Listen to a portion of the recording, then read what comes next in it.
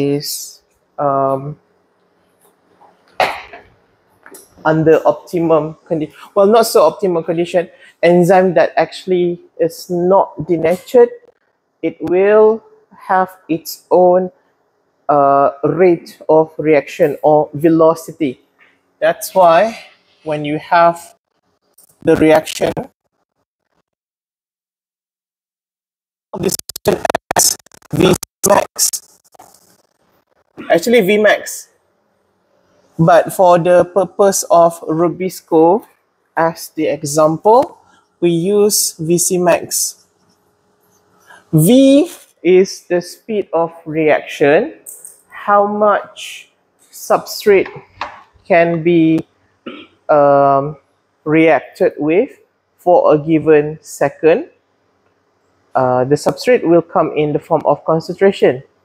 It can be ppm, it can be millimolar, any unit that shows concentration. Right. So the rate of reaction, or V, stands for velocity, rate of reaction, it will start to go up. So down here you got substrate. It will start to go up until it starts to level off. Okay, so in the first bit here, you will have the steepest slope. So in this region, this first region, we say that the enzyme reaction is being limited by substrate concentration. Okay, no matter how much you increase the substrate, the steepness of the slope is still not changing. It is still steep, going up. However, if you keep on adding more and more substrate up to a certain point, this is called the inflection point, meaning that it starts to level off, ready to become plateau, you will see that the rate of reaction stays similar, even though you keep adding more and more substrate to it. So this is when we start to say the Rubisco has reached its Vc max, maximum catalytic rate of Rubisco enzyme. Right? If adding more substrate is not going to increase the reaction any further, is there any way you can increase the Vc max? Is there any way? You learned this morning, right? The Rubisco, the activity of it actually dependent on, or the kinetic of it dependent on other factors as well, not only substrate. Like in this example here, it depends on the substrate, right? What else can control the lupa benda ni screen. Control the rate of reaction for Rubisco. Temperature. What is that? High maintenance. Yeah. So when you reduce the temperature, let's say that this is the temperature of 30 degree. Yeah. When you reduce the temperature all the way to 25 degrees Celsius, you will make, this is your Rubisco, you will make Rubisco competition either to choose oxygen or CO2 as the substrate to become more inclined towards CO2, meaning that less and less oxygen is available. In here, just because the rate is approaching Vc max doesn't mean that oxygenation is not happening, but at a rate possible, because okay, this is your Rubisco. The vicinity of the Rubisco is being overwhelmed by the presence of CO2. So maybe once in a while, oxygen gets in, then you get your photorespiration. Yeah. What if the Rubisco is no longer enough to handle the abundance of CO2? The only thing left is actually to increase the sensitivity of the Rubisco itself, right? To become more and more deaf to the oxygen. How do you achieve that? Reduce the temperature and more oxygen will be surrounding Rubisco to the point oxygen do not have even the slightest chance to get in. CO2. CO2. Lower temperature, more CO2 will surround Rubisco. Why is that? That has something to do with the biophysical of the leaf. You see, when the temperature decreases, it is cooler, right? So the plant is not experiencing tremendous water loss, as well as the water potential also in the optimum condition. So the stomata can relax. They don't have to close to conserve the water in the leaf. When they relax, they keep open. All this oxygen that is produced during the light reaction can exit while allowing CO2 from the ambience to get into the cells, right? So you will get more of this carboxylation reaction. So this is temperature. What else? So you can play around with the pH as well. And what else? Can you play with something else? Remember, recall back. In order to fix CO2, what else is needed? Water. So you need more water actually. Yeah. So hydration.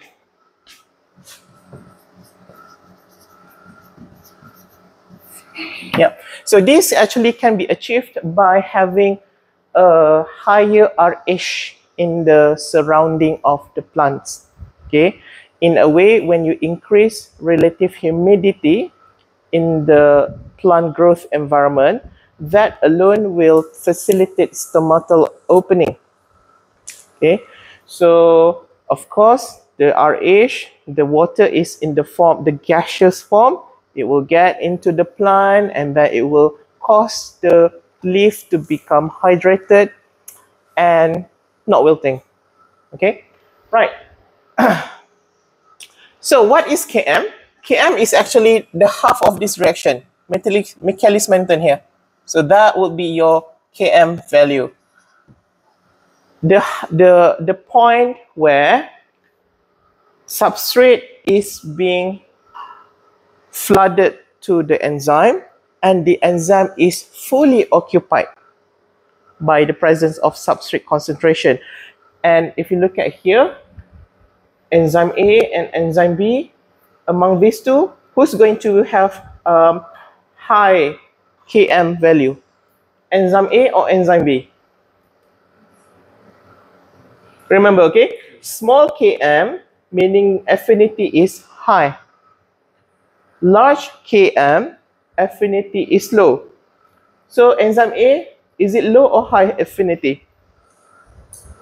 Low. So we expect the Km to be high or low? It should be the opposite. Okay, it should be higher compared to the enzyme B. You look at here, the enzyme B, the substrate only 4, but 2 out of these 4 already eaten up by the enzyme. Compared to enzyme A, the substrate is 6, but only 2 is eaten up. Okay, so this is important because especially when you grow the plants in the growth chamber, in the glass house, if circulation is not good, because you're going to grow your plants in a very dense and packed manner. Okay, if you get in the morning when the photosynthesis is actively happening, you get the CO2 meter and you put under the canopy, you will see that the CO2 reading is not going to read 400. It's going to be suboptimal, maybe 300 something. Why? Because the CO2 is highly used, actively used by the plant to do carboxylation. Imagine when there is no air circulation. CO2 is going down. Who's going to dominate surrounding Rubisco now? Oxygen. So you see, photorespiration will happen, and then you get all this metabolically wasteful, in our eyes, wasteful process from happening, right? Okay, so I got all the notes here. So welcome back to your Biochem 101. Right, so why this is important? Let's see what else is here. I was hoping for it to go straight to this, oh, box 1. Yeah. Okay, this paragraph here, let's see what does it say. In photorespiration, what happens to nitrogen?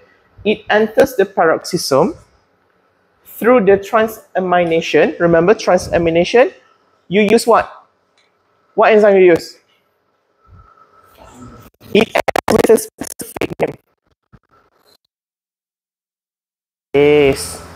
It uses what? It always uses this one compound. You also get 2-oxoglutarate, or the other name is alpha-ketoglutarate or glutaric acid. There are so many names for it. Synonym. One more acidia. Okay, so you will have transamination in the peroxisome catalyzed by glutamate glycosylate aminotransferase, and then how does it leave? It leaves the mitochondria as ammonium ion. It leaves to go where? It leaves to go back to chloroplast, because in the chloroplast, if you go back here, you can see that ammonium plus glutamate, you can get back a new amino acid, namely glutamine. So you can appreciate that plants do not like to have free floating randoming about ammonium. It will ensure that ammonium get attached to something, be part of a molecule. Okay, it's not like oxygen. Oxygen can just stay around, you know, do it, minding its own business. A molecule, sometimes a single oxygen, sometimes triple oxygen, sometimes. But nitrogen is very precious. Okay, so the plants need to ensure that this nitrogen is part of something, because usually it's amino acid, because amino acid will form a protein, right? Okay, so what does this say? So in summary, this bit is very important. In summary, read what it say. Each oxygenation, meaning that the photorespiratory cycle, one molecule of 3-phosphoglycerate and 2-phosphoglycolate is produced in the reaction of oxygenation as follows: 2 RUBP plus 3 oxygen plus water plus ATP, and also some amount of reduced ferredoxin, if you want to go down that rabbit hole, to get, at the end of the day, 3-phosphoglycerate, 3 molecules of that, plus CO2 molecule, 2 molecules of inorganic phosphate, ADP, and also oxidized form of ferredoxin. Do not be estranged by ferredoxin. Why is it in the Calvin cycle now? Remember, ferredoxin is not bound to thylakoid membrane. It's in the stroma lamellae. Stroma lamellae things are loosely bound. Okay, right? That's why sometimes you don't always believe what is written, drawn by the textbook. If according to the textbook, ferredoxin embedded to the membrane, actually it's not. Okay, it's movable. Okay, mobile. Right. Okay, so come the final bit of this lecture, which is a case study. So there's a few stories here actually. We talk about, this is in the case of agriculture actually. The production of biomass can be enhanced by re-engineering photorespiration. This is the part here, photorespiratory strategies. So we already know that photorespiration, to our eyes, to our interest, that's not very appealing, because you don't really get sugar. You just change it from one form to another in order to get back the precursor. And in the process, you are losing a number of precious molecules. You lose ATP, you lose NADH, NADPH. See, you lose two kind of reducing equivalents there, right? Not to mention, some of the amino acids need to sacrifice themselves to convert from one form to another.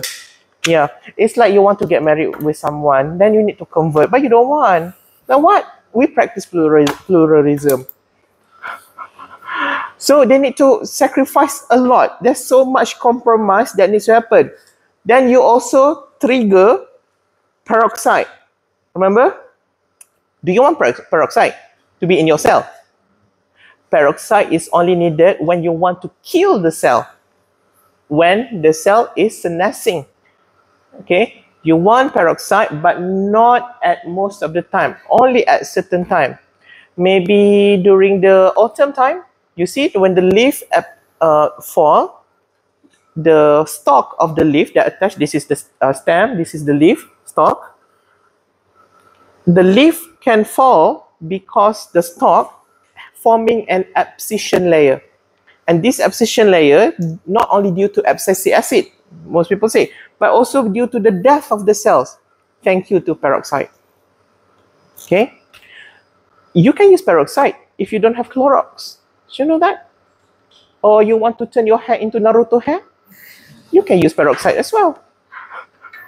Right. So imagine how busy the plant is to neutralize this peroxide during photorespiration. Not only that, it has to recover back the carbon, it has to deal with the toxic chemical. Then it needs to worry about the nitrogen that is free floating now.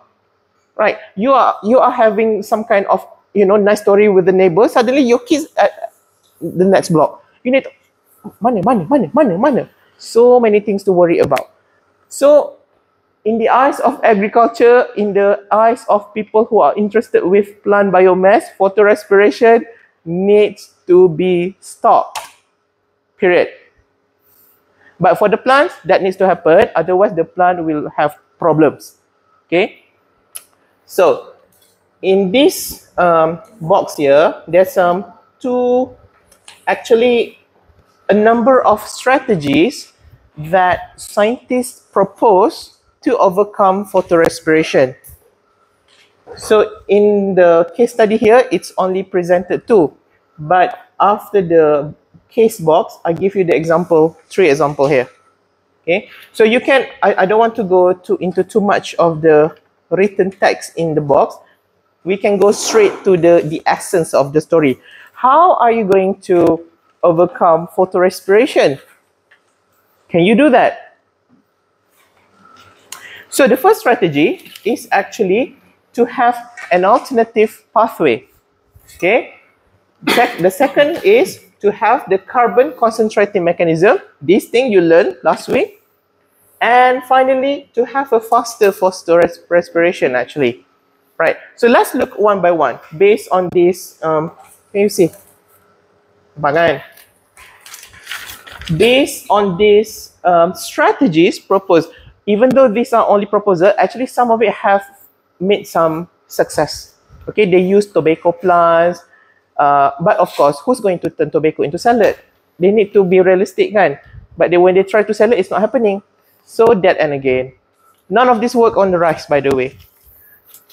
Good luck. You are playing God complex. Okay, first strategy. CCM, carbon concentrating mechanism. Remember last week, you learned about photosynthesis that happens in the bacteria. What bacteria have to concentrate the carbon? The two things. Remember back your lecture notes, this thing, mana mouse aku? Tak sampai sebulan, baru minggu lepas. Ni.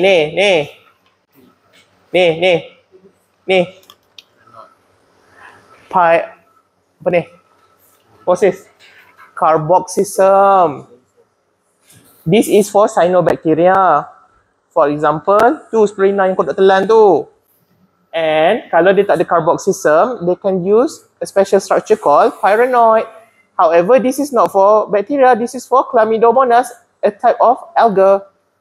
single cell alga, Chlamydomonas. Yeah, ni Chlamydomonas, and this is cyanobacteria. So cyanobacteria have this carboxysome. So this structure have all this carbon, CO2, that has dissolved in liquid now. They concentrate dalam satu structure ni. So that the Rubisco kind of tak kenal pun siapa oksigen tu. Macam kau lah segala-galanya bagiku. And the same story goes to the pyrenoid as well. If you see kan, pyrenoid is actually within the chloroplast itself. So immediately when it is fixed, chloroplasts have all these metabolite in photosynthesis, Calvin cycle, will do the carbon reduction and you get your sugar precursor. Okay. Unfortunately for plants, dia tak ada semua benda ni. Ini bakteria, ini alga. Ada ke pokok ada benda ni? So some people, this one I know this is a team from, no, not this one. This first a few years ago I saw some team from Australia. They introduced the gene to make pyrenoid into plants. So they force the plant to make pyrenoid. Kind of work. But of course the plants kind of resisting. Macam tiba-tiba people inject you to make gene to have another hand.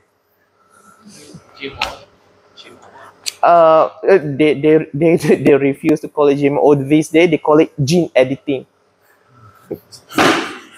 Tomato, potato, kaki kau, sama je. Right. And the same carboxysome is a bit difficult because originally it was from bacteria. Actually, alga, if you remember the lesson again, alga kind of the same region as the plant, right?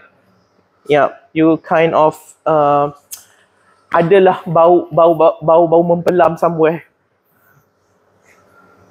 Alright, okay, let's go back to this. Yeah, so look at this. So by introducing the carboxysome here, the Rubisco will have almost zero chance to do oxygenation reaction. That's why oxygenation here halted, stop. No. So don't worry about photorespiration. Yeah. If this is the case, do you need peroxisome to make peroxide? Tak ada lah, nampak semua kosong. See? Actually, phosphoglycolate is not formed at all. So when phosphoglycolate is not formed, there is no reason to recover it back, the carbon that it has stolen. Right. So first strategy. Second strategy, faster photorespiration. Can you see this bolded line here from glycine to serine that we learned this morning? It will produce a number of compounds, right? It produces CO2. This is where you get your CO2 back. It produces CO2, it produces ammonium, and also it produces the reducing molecule NADH. What's the full name of NADH? Dia tak boleh sebab ada H kat ujung tu. Apa? Reduced apa? Reduced nicotinamide adenine dinucleotide. So you learned this morning, this compound is also called what? There's a special word for it. Apa? Siapa dapat ni tak payah ambil exam? Apa? PN. Apa? Apa?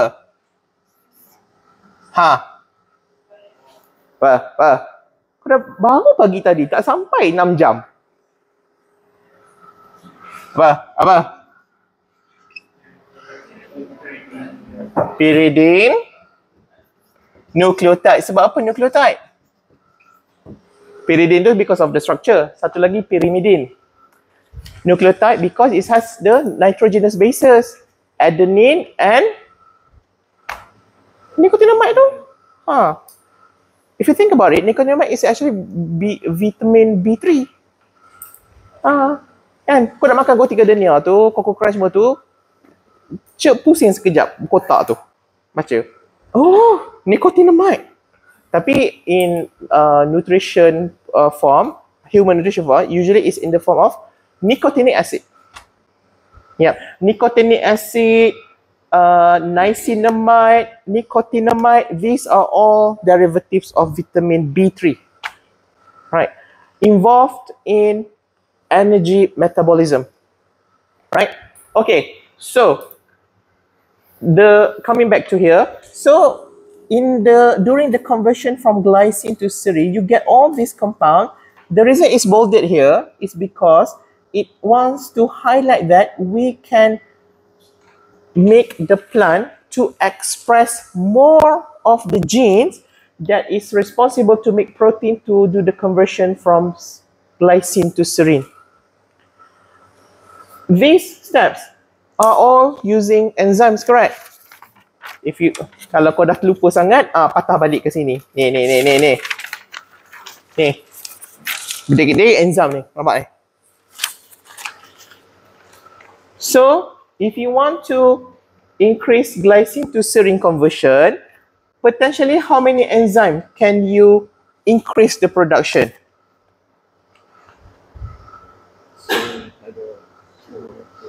Actually, it start with number 5. You can start with number 5.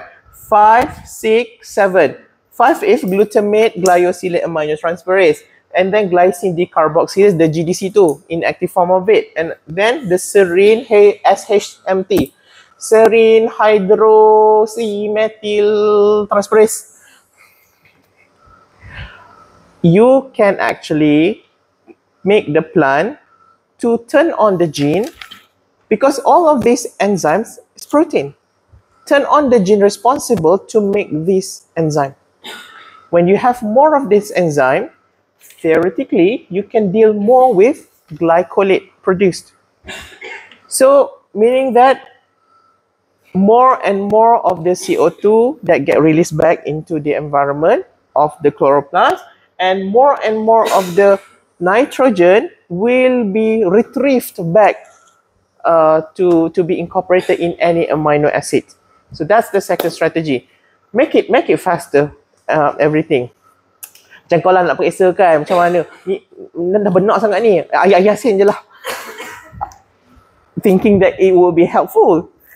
Tapi kau tak baca buku juga, macam mana? Compared to your jiran kan baca buku, tapi everyday semut juice. Who's going to get it? Right. Okay, finally, the third strategy, alternative pathway. Okay, this is a bit complicated, tapi tak adalah susah sangat. The keyword here is bypass. Dia ambil the photorespiratory bypass from bacteria and then introduce it into plant. So how can it bypass? If you look at here, let me see. All the glycolate that is produced during photorespiration in the first reaction, it is not really go all the way to mitochondria. Dia boleh main dekat dalam peroxisome dia and then coming back to the chloroplast. Alright, so it involves some kind of enzyme to bypass these 12 reactions. Right, instead of having 12 reactions, you bypass, maybe you remove the mitochondria out of it, so you are left with maybe 9 steps only. Removing 3 steps might not sound too much, but in terms of metabolic currency and impact, that is big for the plant.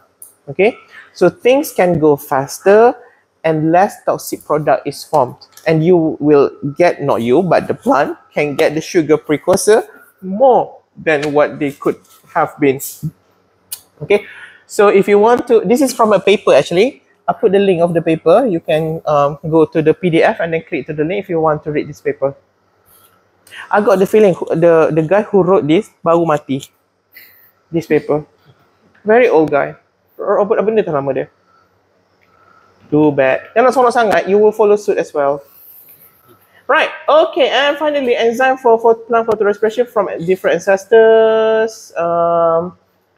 Yeah, this thing. This is to show that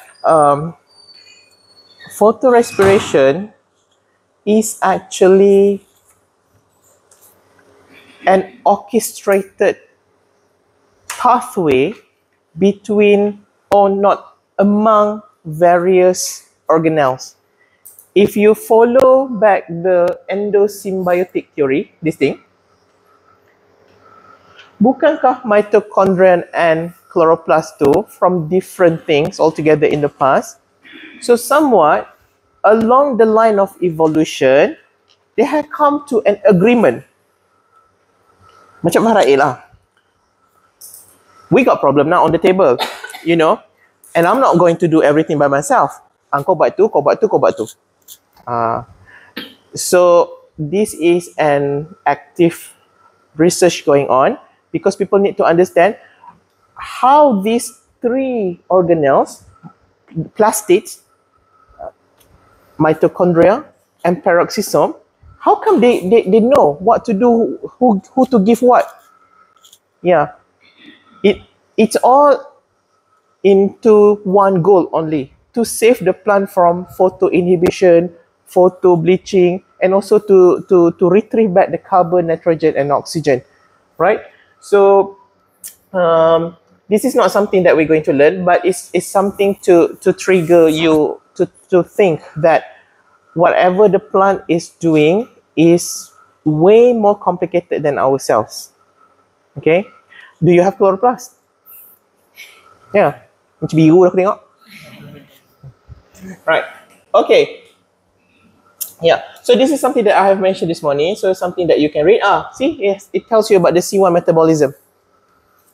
So up to this point, you have learned about C3, which is the Calvin cycle. You have learned about the C2 cycle, which is the photorespiration. Now you have learned about the C1. How many C are there? So after you come back from your semester break, you're going to see how many C? C4. Lagi? Sit. Cam. Ada C5. C5 dah bila bom lah. Right. Okay. Right. Siapa nak buat quiz? Buatlah quiz. Senang je. Okay. I'll give you 5 minutes. Boleh tak aku nak peti sesiapa untuk jawab? Buat.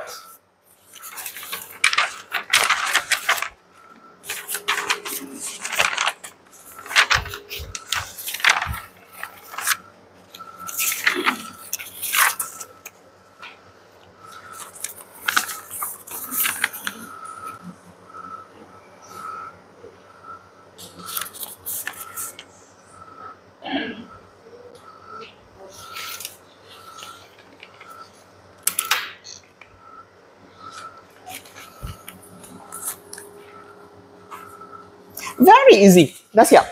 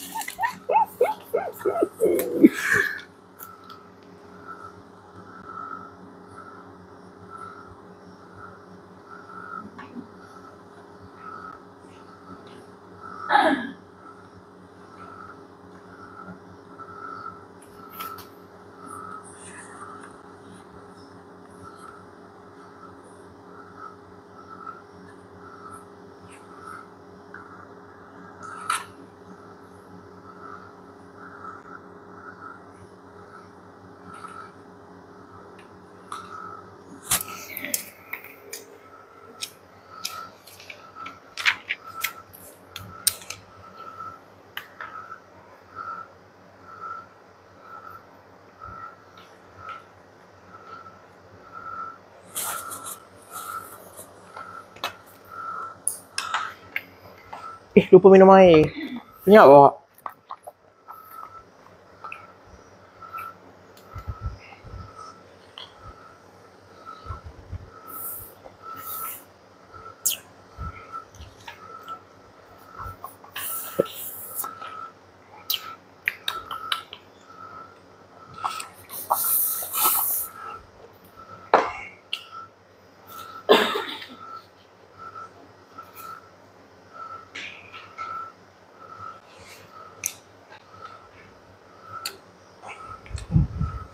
Siap. Boleh tiru. If your friend going to hold, you follow suit. Kan? Tengok walaupun aku dah minum macam-macam.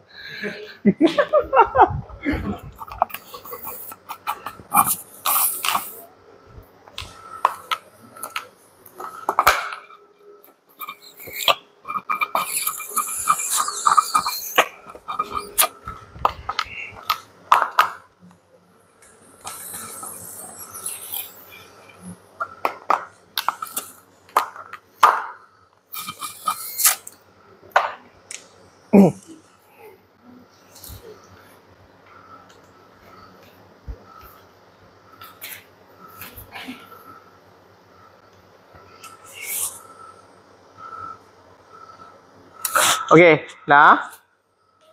Belum? So, siapa confident semua betul? Want to share with the class your answer? Alah, very easy. Photorespiration je pun. Bukannya mitochondria oxidative phosphorylation pun. Very easy. Okay, number 1. Which organelle are involved in photorespiration? Ya ke? Tapi that doesn't look like the right sequence. Tak tahu? Is that a trick question? The question do not specify in the sequence. They just ask for the organelles involved. Alright? So this is, no, actually this is good. The question made it this way so that I can highlight one point. Whatever compounds that have been produced in any of these organelles, like for example, glycolate is first formed in the chloroplast, and then you got glycine first formed in the peroxisome, and then you got serine first formed in mitochondria, doesn't mean that they cannot come from the cytoplasm. Right. If you look at your notes here, you can see that these compounds need to exit and to enter and to exit and to enter again. They have to go through all of these doors and portals. Okay? Meaning that at any point, maybe there is no involvement of chloroplasts. Maybe the glycolate already from the outside. Right? And maybe it's not needed the serine from the mitochondria, because the serine is actually from the cytoplasm. Skip the mitochondria, then none of this reaction, just this reaction here on the right. Okay, so that's why the sequence is not important here. As long as you know the path, the sequence is important, but not in terms of the actuality of the photorespiration. Okay, right. Okay, number 2. What is the correct order of conversion of 2-phosphoglycolate during photorespiration? Super easy. Right. A. Ada ke A guys tu? A. What is it? 2-phosphoglycolate to become glycolate. Okay, cepat. Apa benda nama enzyme yang breakdown 2-phosphoglycolate to glycolate? Tak acil lah tengok. Ada kau nampak aku tengok? Apa? What? 2-phosphoglycolate to become glycolate. You need what enzyme? Phosphatase. Kan remove phosphate tu to become glycolate je. So the enzyme wajib, mandatory, has the name phosphatase, meaning to dephosphorylate, remove phosphate from the molecule. And since the molecule here is glycolate, that's why the name glycolate phosphatase. Okay, then to glycine. Is that a straight answer or actually something is missing from glycolate to glycine? Actually, what happens first? Glycolate straight to glycine or do something else? Okay, glycolate will be converted to what? Glyosylate. Glyosylate will be converted to glycine. Okay, then glycine go to serine. Is that a linear thing? No. Why? Why not linear? In case you are forgotten, that story about glycine to serine is actually on this slide here. Mana ke slide ni? Ni. This slide here. The oxygenation of ribulus 1,5-bisphosphate sets in motion. Okay. It tells you glycine to serine is not a linear story. Something needs to get activated first before serine can be produced. Okay. And I want to highlight this because this is where you get your C1 metabolism. Kan baru belajar C1. Right. Alright, okay. Then after that to serine and then back to glycerate. So what is missing in between from this answer here? It goes from serine straight to glycerate. What's missing there in between? Serine needs to be converted to hydroxypyruvate. And then hydroxypyruvate go back to glycerate. Yeah. Can regular Calvin cycle already using glycerate? Can it or can it not? Tak ready lagi. The glycerate needs to be phosphorylated 2 times before it can enter the first phase of Calvin cycle. The first time, glycerate is phosphorylated. What is the enzyme? Enzyme that add, just now you learned about enzyme that remove phosphatase. This time enzyme that adds phosphate. Kinase. Remember, no matter, even in human, even in animal, the moment the enzyme adds phosphate group, phosphorylation, it is always kinase. Always.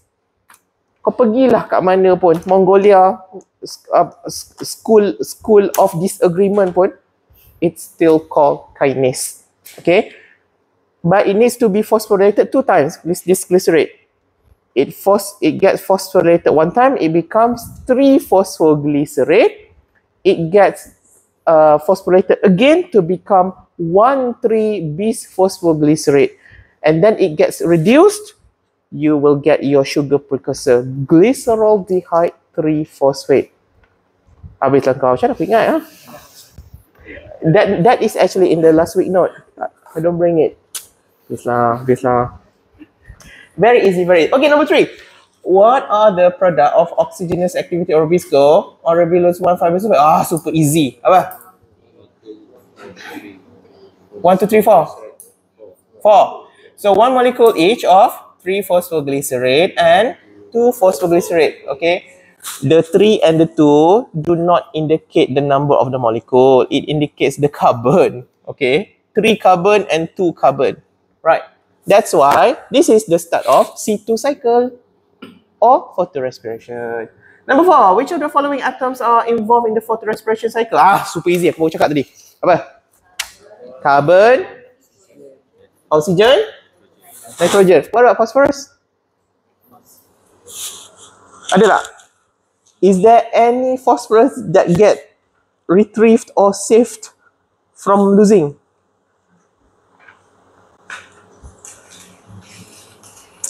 If you think about it, there is no need.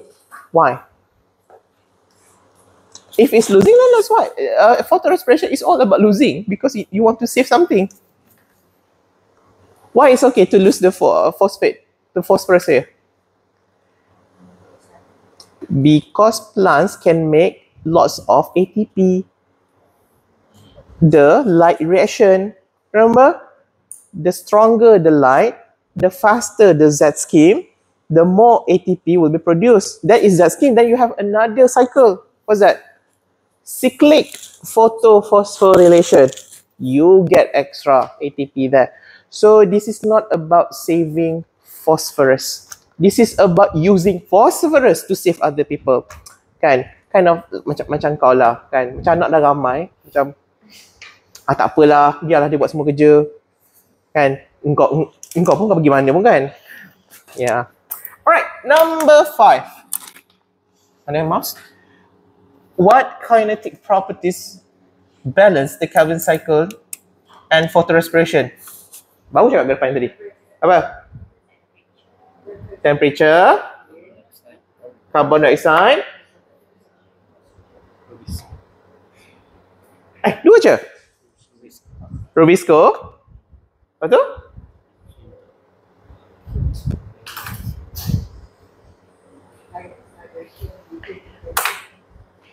This is about to balance photorespiration and Kelvin cycle. Who are involved in this story? Oxygen, CO2, lagi? Rubisco, sebab that's the enzyme. And temperature. What's missing here is the pH. Okay. What about phosphate? Anybody wants to take phosphate into consideration? See, nobody cares about phosphate, right? Nobody cares about the phosphate sebab because they know phosphate is okay, we can make more of you. Yeah. However, I tell you one thing. Among all the, like you go to the fertilizer budget, right? People talking about NPK, right? Among all of these major macronutrient, the most worrisome is actually phosphorus because our planet do not have phosphate cycle. The whole of our planet has the nitrogen cycle. And we go from here, animal mati jadi compost, you eat the vegetable, benda semua become gas, nitrogen again.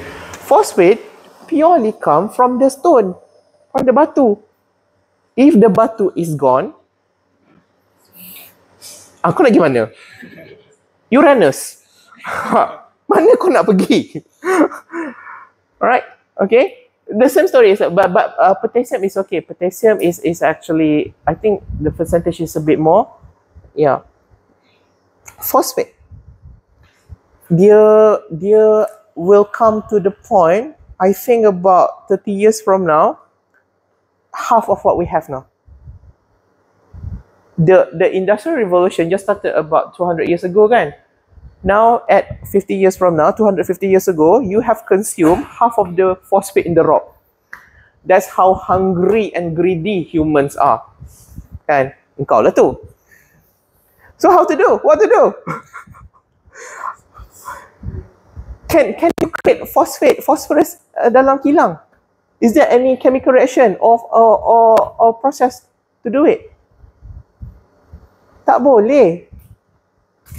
Nitrogen, yes, you got a Haber reaction. You can do that. Phosphate tak boleh. Yeah, you need to go over and over again, back and forth to the Santa Claus pula. Apa ni? Christmas Island, kan? Ketuk ni uli bawa balik, ketuk bawa balik, ketuk bawa balik, ketuk bawa balik.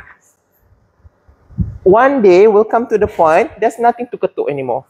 What's left is the Santa. So it's worrying, right? Yeah. So macam mana?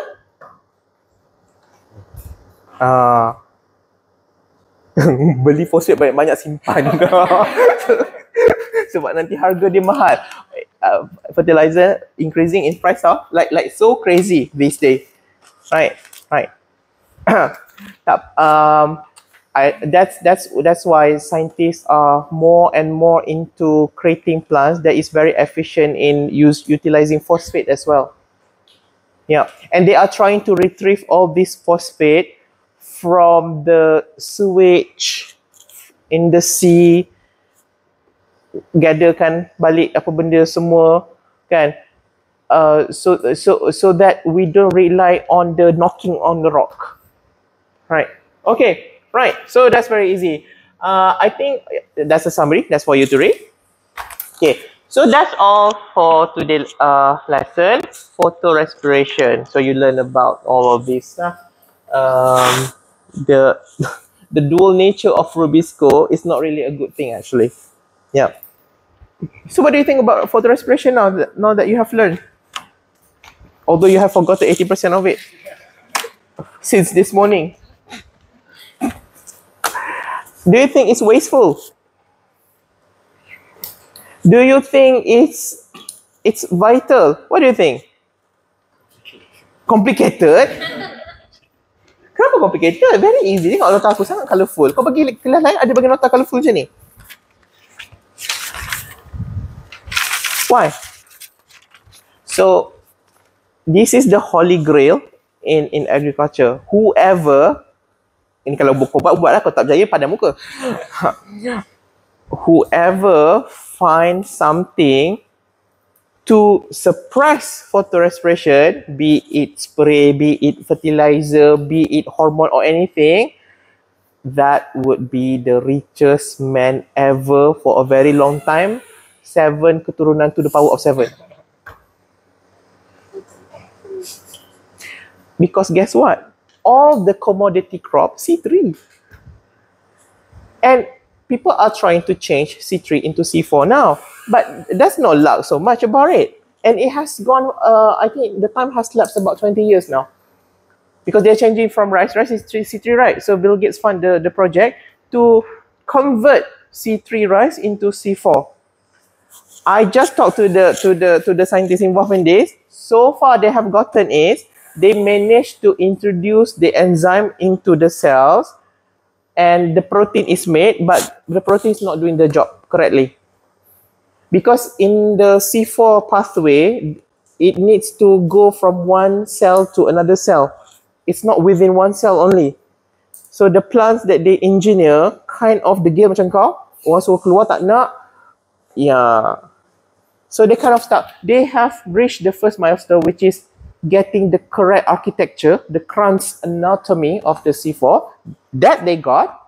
But to get the biochemical pathway to follow the regular C4 route, that is not happening.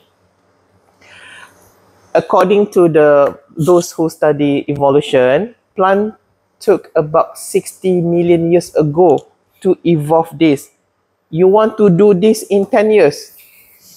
Unless you got that apa kain Doraemon yang ada jam-jam tu. Kan, masuk pokok. C4 rice. Even if you manage to turn the C4 rice, there is no guarantee the rice that has high photosynthesis will be translated into heavier seed grain. Sebab banyak pokok high photosynthesis, but the sugar is not transported to the sink. It just stay in the leaf. Kenapa? Urat tak cukup. The piping system is not that good. Yeah. So, buatlah baja anti-photorespiration. Is it doable? Think about it. Is it doable? Can you do something about it? Nanti malam sebelum tidur, go back home, ambil ni letak bawah bantal. Ni, gambar ni. Alright. Okay, any question? Before we briefly go another half an hour to the lab session. Any question? Any objection? Regret? Despair? Unsettling feeling? Traumatized damage? It's the photosynthesis that produces H2O is a mechanical to help with the drought. Yes.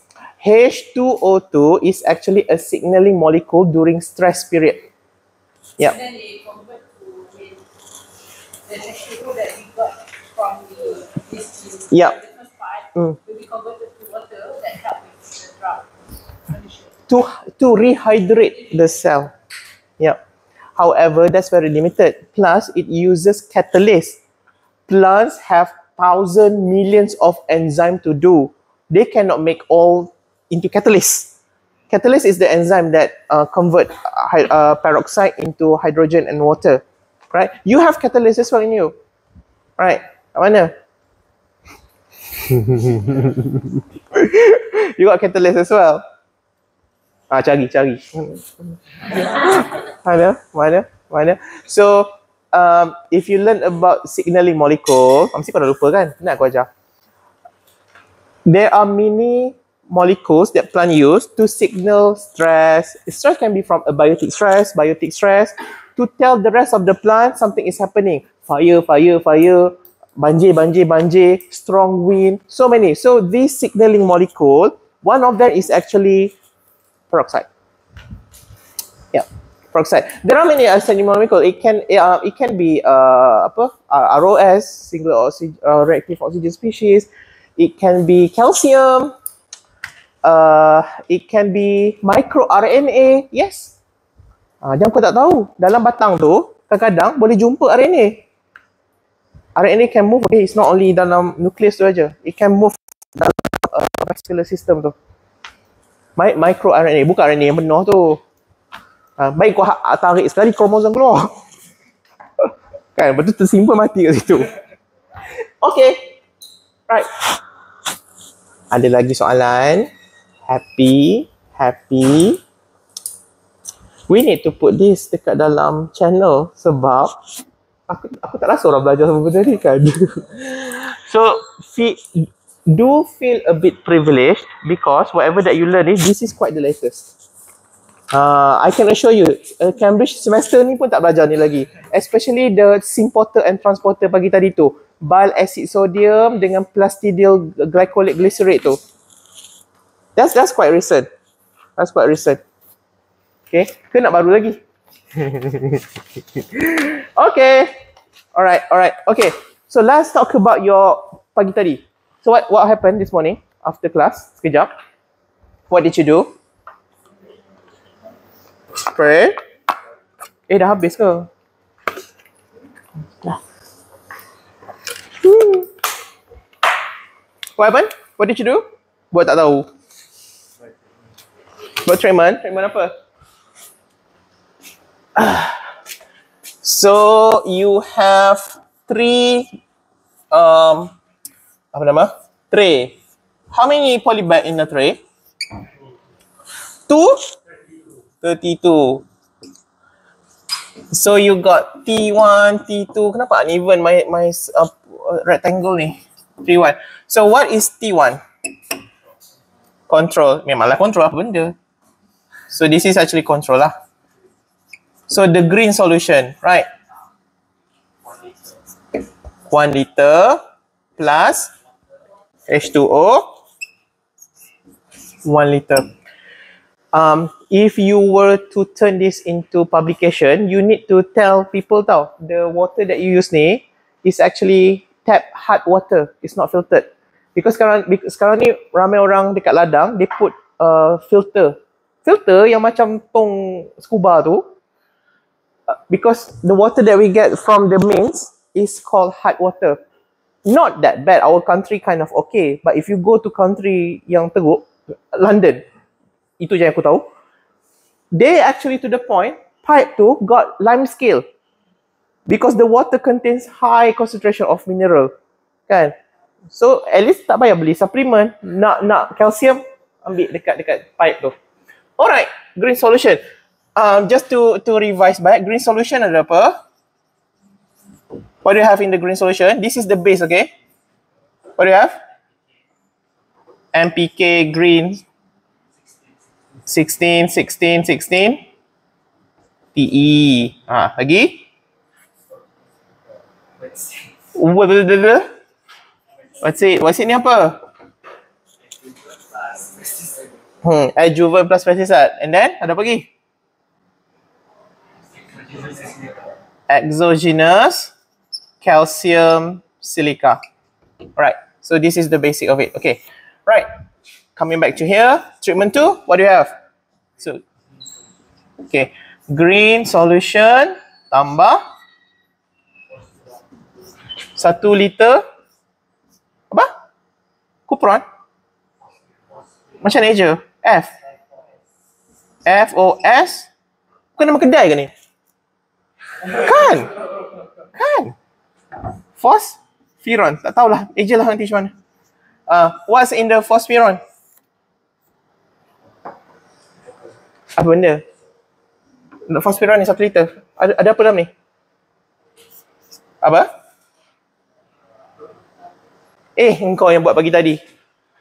Cepatlah. Apa? Copper. Berapa? 5%. Lagi? And 13. Lagi? P2O5 phosphate 29. Banyaknya. 0.5? Apa 0.5? 29.5. Okay. Did you put water seed? Tambah water seed. Berapa banyak water seed? Water seed kena bagi tahu. Berapa?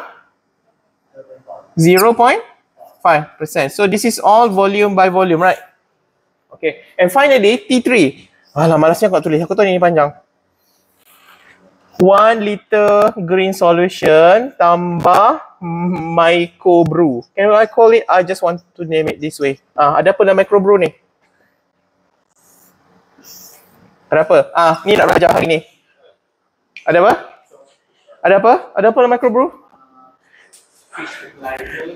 Tak nak tolong aku ke ajar? Bukan korang baru buat ke? Penat aku ajar. Apa dia? Ada fish. Fish fertilizer ke emulsion? Tengok, baru biar tak bertiga saat dah salah.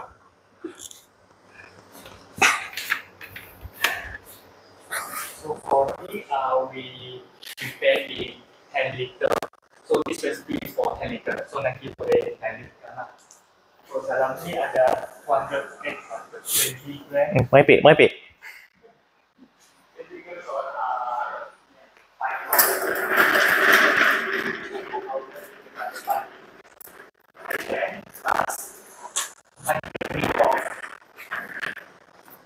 Fish together. And then plus 100 gram of molasses. Tong besar tu. Bukan kau pronounce molasses ke? That's you. That's what your uncle did to you, right? And then this is the original recipe, but we tambah lagi to make the fertilizer compost. Berapa? 1 kilo. 1 kilo. Ya ke? Bukan 500 gram ke? Sekilo, sungguh? Tak.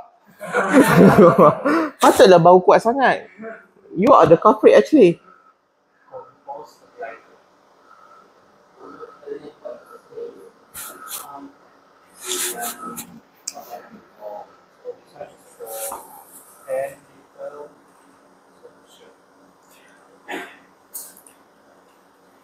Apa fish? Emulsion. Okay, if you want to wash back something nanti, this actually two things has been hybridized into one product. Actually for this class, this microbrew is actually a product yang kita saja cipta untuk kelas. It's a separate thing. Satu is the microcare product tu. Then we infuse with the technique of compost tea. Compost tea. Compost tea is a technique where when you have a compost that you get commercially or you have it on your own, you prepare the compost by brewing it into a tea or fertilizer solution. Okay, so you have a compost, put it in a bag, porous bag, and then put this bag into container, fill it in water. In the water, you put all the food that will help the microbes to replicate within 40 hours. You must have nitrogen source, you must have carbon source. So for the carbon source, CH source, this is the source, the sugar, molasses. And for the nitrogen source, we use fish emulsion, this. Okay? Okay, anybody who's trying to do not get anorexic nervosa, buka ni, cuba kau makan. Confirm keluar balik lunch tadi. Okay, so what we're going to learn tadi, ini, because the phosphoron is very easy to do, this thing. Okay, siapa nak demo? Bawa lah atas ni. Hai.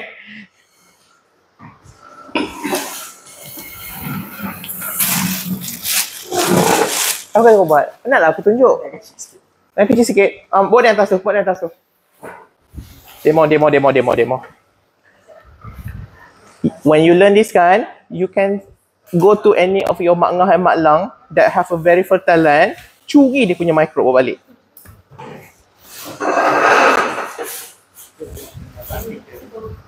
Apa kau buat? Apa?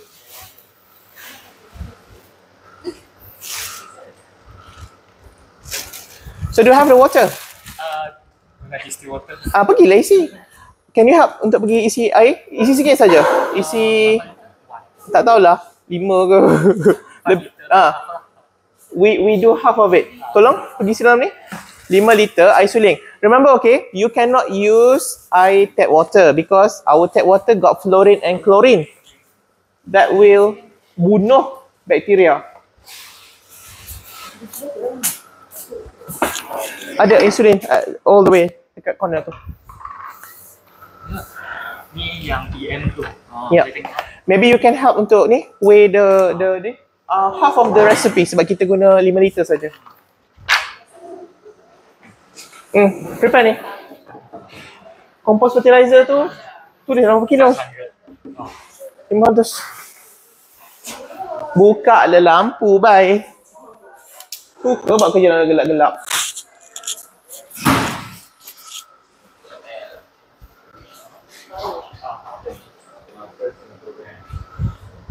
Okay, your friend is filling the water. Lepas tu, the rest of you ambil ni. The solution dan juga molasses dan juga compost. Timbangkan dia.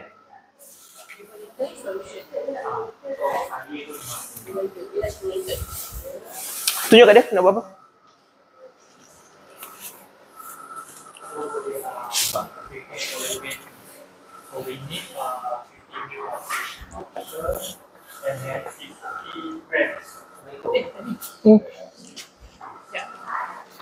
Awak, siapa mati? Siapa mati? Ada orang nak ke ni. Kan pasal yang Tak tengok email hari ni. Tak baca serius. Kelah. ni dia nak jumpa kau sebab yang India tak tu nak buat collaboration. Lepas tu dia invite kau untuk jumpa dia orang. So, invite siapa? Tak suruh email aku? Tak ada. Dia suruh aku beritahu kau. Siapa ni? Siapa? Sarah. Lepas tu kalau kau nak kau pergilah. Aku menyampaikan. Benda-benda macam tu email lah. Aku cakap. Sebenarnya kan aku jabatan sentiasa ada benda ni tau. But dia orang sentiasa email aku. Tak, email dia bagus email ni bila kau letak waktu kat situ dia macam automatic terus masuk kalender aku walaupun aku tak tekan. Ni Umaran ni bawa kampung mana pula? Hari tu dah bawa my dah pada channel mana mah?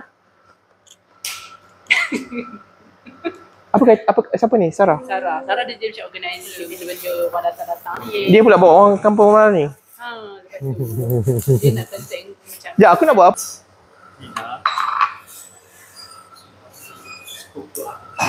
I wonder dia guna ikan apa. Maybe salmon sebab mahal. Dia usually this kind of product dia use sea fish. Dia tak guna ikan sungai. Sea fish dia lagi nutrient dia banyak lagi. Ikan bilis? Apa beza budu dengan cecaluk? Sampai sekarang aku tak boleh register dalam kepala. Siapa udang? Oh, udang. Apa saya ingat benda tu benda yang sama? So, budu is ikan bilis. Cencaluk is udang. Tak apalah.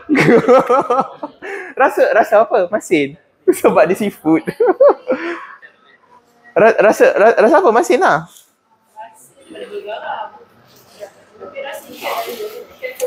You know, if you get to mingle dengan international student kan, all culture dalam dunia ni mesti ada satu benda busuk dia suka makan. Kan? Macam Malaysia ada benda busuk dia. You go to Chinese dia ada the stinky tofu. You go to Norway dengan Finland dia ada straw mengzang benda ikan busuk gila tu. Semua bangsa dalam dunia ni ada makanan busuk yang dia suka. Apa tu? Haggis. Yang hitam tu. Dia guna pig punya blood untuk buat. Ya. Bukan ikan. Ikan tu ada satu pula sos. Apa tu? Worcestershire sauce tu. Itu ikan. Ferment 6 bulan sampai meletup barrel tu. Sebab bau teruk sangat.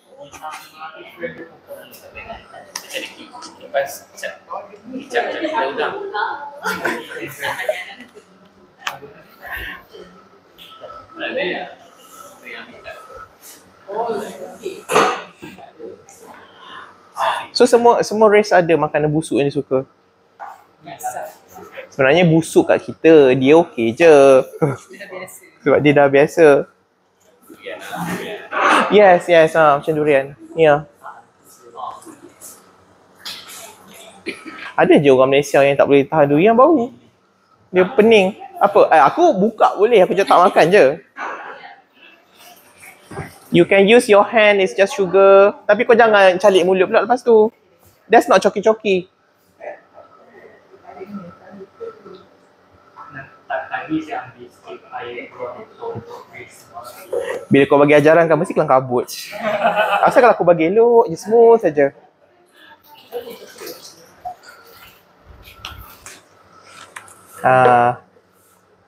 Tak pasal-pasal intern lah waktu lab kan.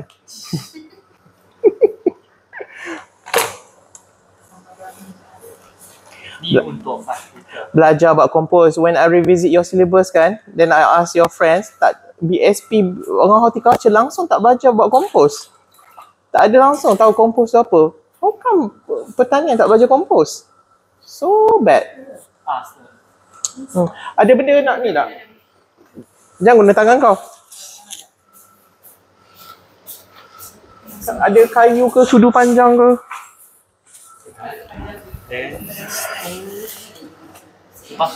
Turn on the bubbler.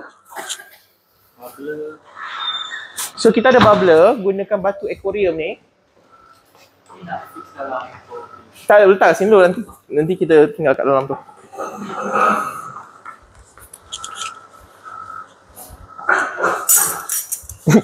Tu bukan ilmi punya.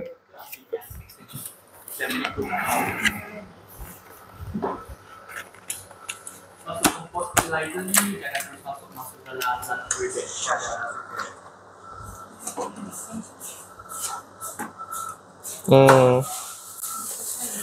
That product nanti ambil gambar because this is a compost starter nama dia. Compost starter. So if you have a compost, if you do not have microbes, compost tak akan jadi. So usually when you have all the scrap from the kitchen, scrap from the garden, you need a starter to break down this. So produk macam ni boleh guna. Tapi kalau tak ada, you go back to your mak ngah yang pokok subur tu, still some soil, bring back to home.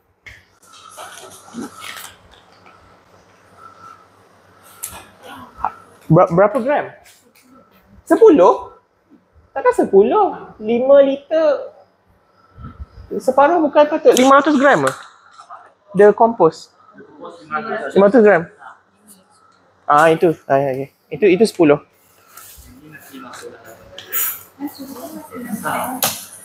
Kenapalah tak guna weighing scale yang tu untuk 500 gram?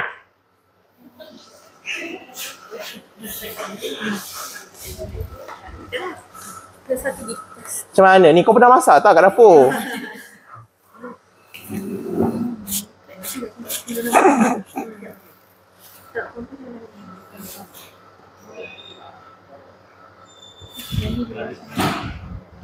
Mana laundry bag? Okay, tak tahu. Tak ada yang baru, reuse balik. Yang pagi tadi.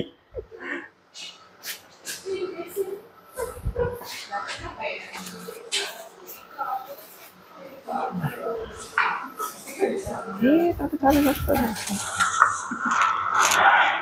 Ni kenapa ni? Dia macam tersedut masuk dalam tu. Tak, dia punya ikan dia masuk dalam ni skala. Lepas tu tercelup dalam tu. Buka bag tu, masuk dalam tu. Okay, remember, okay, this is actually two method we hybridize into one. Selalunya orang satu je, either microcare ataupun itu je.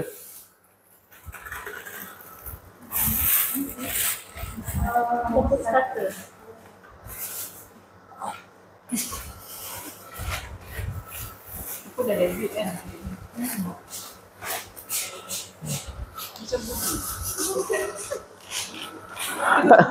Tak ingat. Boleh lah kot. Fish emulsion. Yang ini pun dia blend, lepas tu dia peram, lepas tu dia biarkan benda tu menapai sekejap untuk dia dapat tu. Yang ni tak tahulah kalau ikan tu darah tinggi. Dia akan masukkan garam banyak dalam buku juga. Kalau garam banyak nanti mati microbes. Dia apa ni? Air tu keluar pada microbe tu. Kalau yang budget dulu yang nak masuk Yep. amino acid. Yep. Actually, kalau produk amino acids in the agriculture shop, itu comes from seaweed. Seaweed, yeah, amino acids. Dia ada trace elements and fulvic acid, but usually from seaweeds.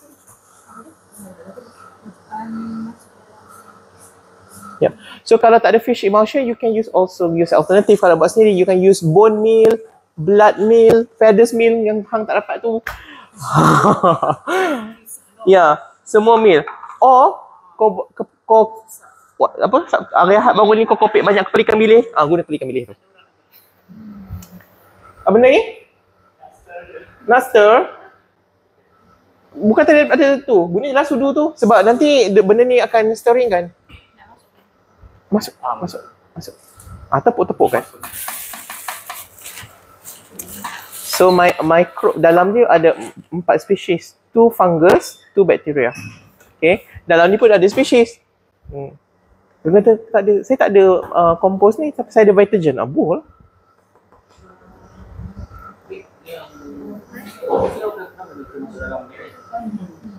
Sebab tak nanti habislah air sebab kita nak filter siap-siap. The microbe boleh exit back tu. Tapi kita tak nak fiber tu. Sedak-sedak tu aku tak nak. Dah. Plaster. Goyang. Okay. Kau nak guna rotan aku? Kenapa lah? Gunalah.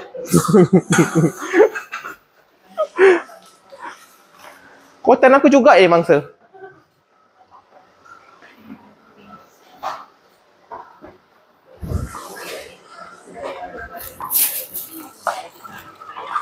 Okay, duster tu masuk compost maker dalam bag tu. Lepas tu masukkan bubbler.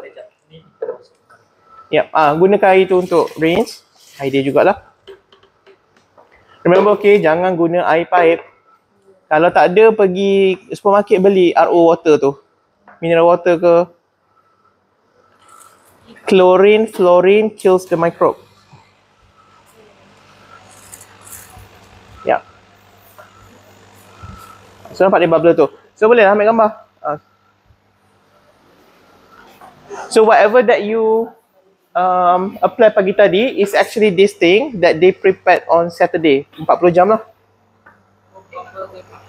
So bila dia dah jadi, you will get your Starbucks froth kat top. Kalau biar lagi lama kan boleh keluar. So oksigen ni untuk dia microbe. Kita bangunkan, kita multiply, lepas tu kita bagi dia breakdown the components dalam ni.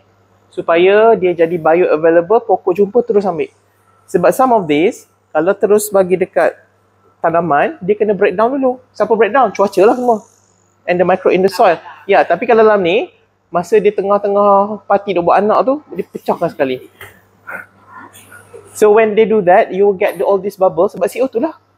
Happy. So boleh multiply lagi? Boleh. Tambah lagi carbon, tambah lagi nitrogen.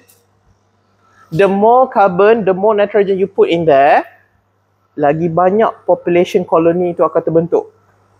And if you have, katalah 1 ekar nak spray kan, double up. Bubbler ni is actually boleh tapi kena selalu kacau. Cuma kalau selalu kacau ni, unless kalau kau insomnia tak tidur 6 tahun, tak apalah.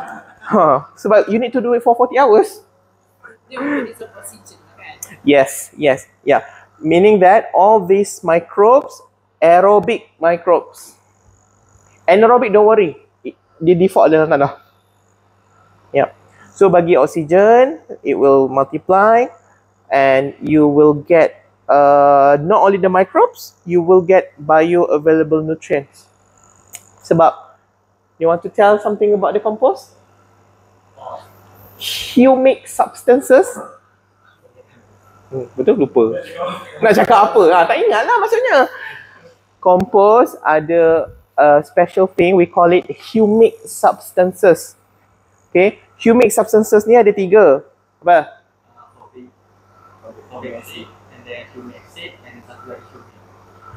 Yeah.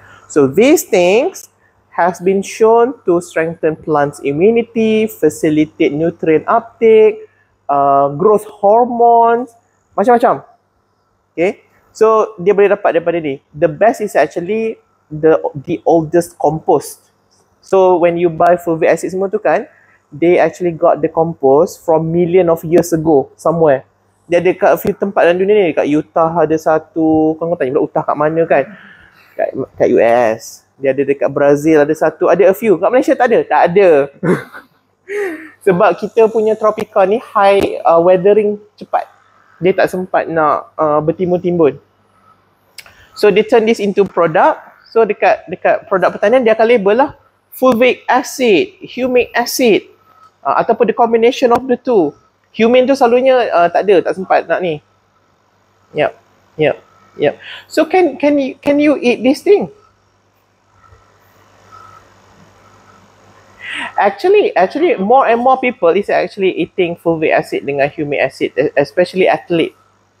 Okay, because it has been shown to strengthen mitochondria. You see, when your mitochondria is strong, the rest of your body will follow what the mitochondria can do. Yeah.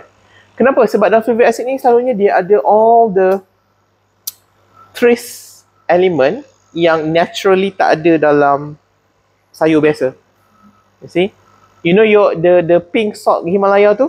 People claim like got 80 minerals, right? Well, ya ke? So fulvic acid got that thing. Yeah. Okay. So ini je lah kot.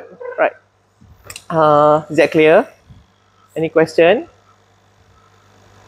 All good? All good? All good? So ini just to give you the demo of it. Nanti kita simpan dalam ni lah. Then we wait 40 hours, we will apply. Okay? Soalan? Anything to submit? Kan nak submit Khamis? Yes. Lihat sangat nak buat homework. Kan? Buatlah, kau tu nak cuti dah minggu depan. Ke kau nak convo dah tak sabar. Pergi kat Dewan tu. Dengan ramai orang tu. Bukan kita nak pergi main tembak-tembak tu ke? Why not? Oh, ada benda tak boleh. Ada benda tu tak boleh. Nanti mati. Alright, okay. Happy? Happy? Okay. We will have 3 or 4 more lectures. No. 2 more lectures to finish the carbon cycle, and then 1 more lecture atau chapter to story about respiration, and that's it. Habis. Kan, itu pun macam muka dah biru lah kan.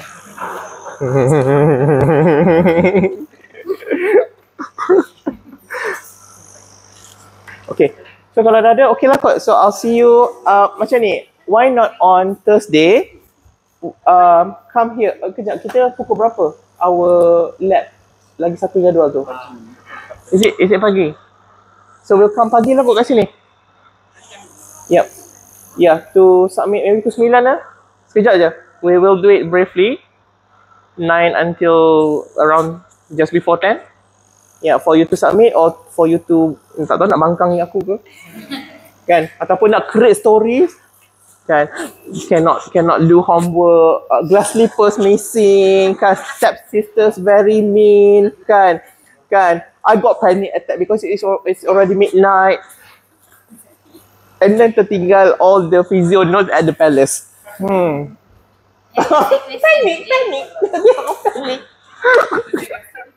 Kasut. Orang tertinggal kasut. Kau tertinggal nota physio. Kat mana?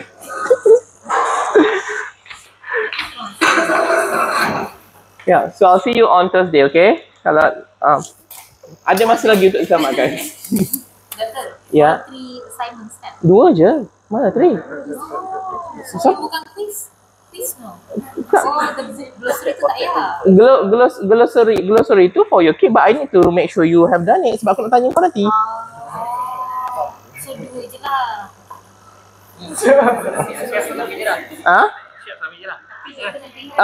Nak submit? Boleh ke? Oh, dah ada orang submit. Yay. No, submit so that I can see benda semua. Itu doktor nak tengok je. Ingat tak semua? Ingat tak? Psikomotor berfungsi tak? Kan? Banyak ni. Tak apa, nanti after your semester break, I will test your glossary. But I need to see first.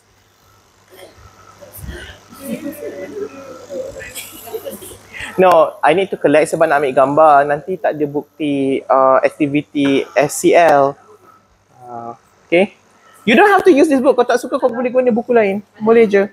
You want to use papyrus paper pun okay.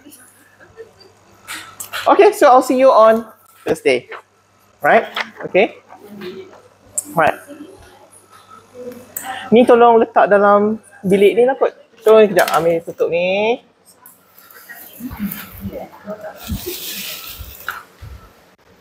Very easy kan? Your test dengan assignment. Sangat senang. Kau tak dapat A juga, something not right with you.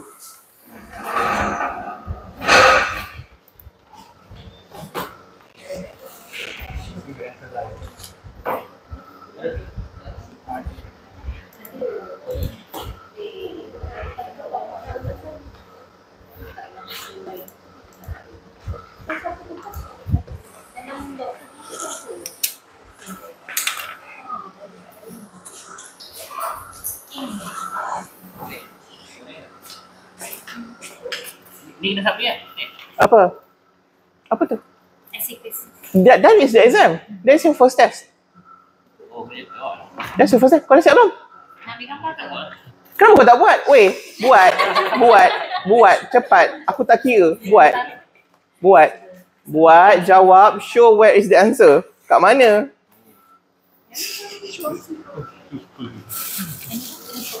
Hari tu kami tiga tak datang kelas.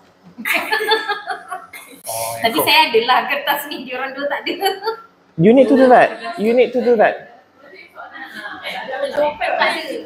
Macam summarize dia ada macam Screenshot je lah. Ya. Lepas tu, bunti screenshot tu kau type tepi jawapan kau tu. Kat sini. Ni kenapa penjelasan hidup balik? Aku dah tutup kau dah. Tutup. Gitu. Use your creativity. You know what I want. I want you to answer, then I want you to show me where is the answer. Okay, quiz tu je. Itu actually should be done after each lecture. Tu quizzes, tu exam. Tu lah test 1. Tu. Buat.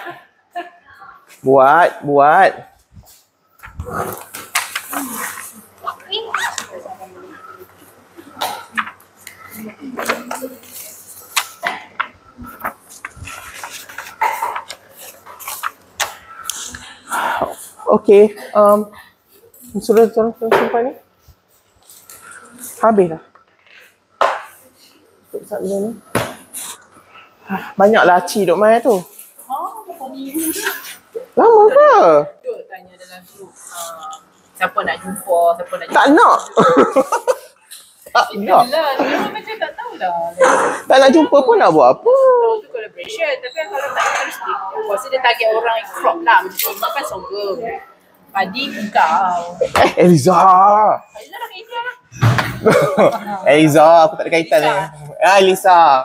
Siapa tak lagi? Syazwan.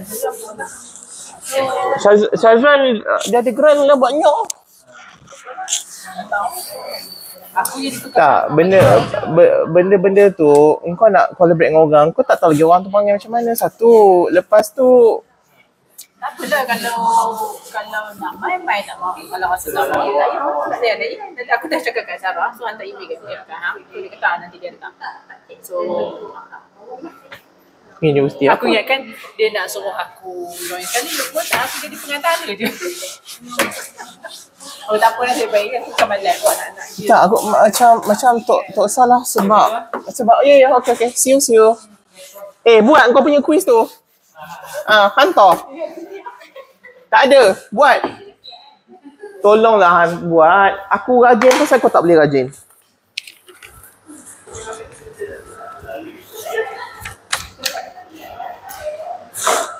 I need to have a file lah to collect benda ni. Tak, file untuk collect assignment. I should have taken the... Oh, sorry.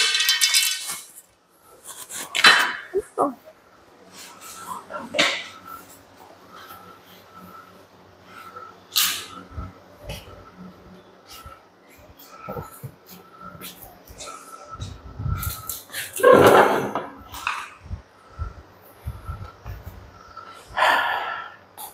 we need to have a meeting about helium. Meeting kat sini je. Boleh. Panggil akak nanti. Kena balik lah.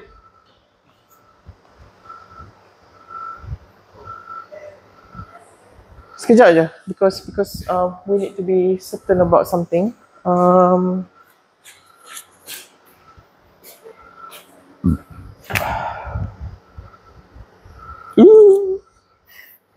Walaupun minum ni, so boleh lah minum lagi kan? Kamu dah habis.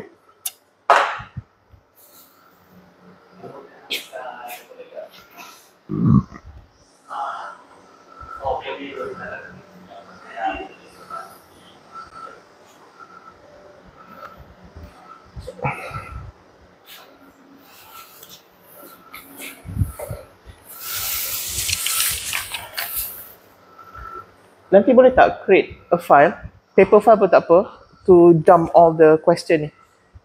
Because I cannot throw away lagi sampai ISO tak settle. to aim in my notes. I forgot to bring the other bag. Tak apalah. Kalau bila komputer ni nak plaster. Aku biar je. Biar je lah. Mana Afiq? Balik dah? Tak. Macam mana dia balik? Mana tahu?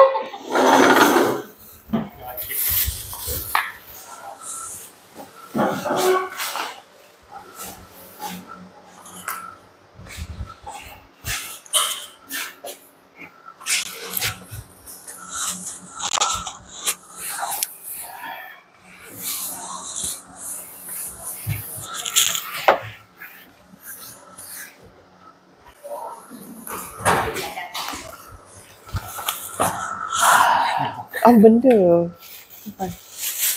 Panggil Afiq. Apa dah? Pasal dah. Cepat kan?